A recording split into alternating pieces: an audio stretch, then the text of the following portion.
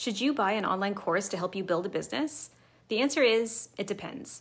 Take it from someone who has spent thousands on online courses over the past 4 years.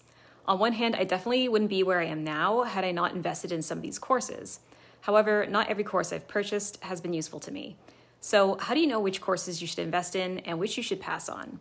Obviously, you want to do research on the person who is selling the course to make sure that you trust them and that their content is legitimate. But a lot of the time, the problem isn't even determining if it's a good course. It's determining if it's a good course for you. Because what can end up happening is you get caught up in this idea of what the course is selling, and you fantasize about these great results you could be getting. But oftentimes, not enough consideration is given to if the amount of work involved is practical for where you're at right now. So the key is to be realistic about what you have time and energy for, if it aligns with what you're trying to achieve in your business, and if it's something that you're prepared to implement right now.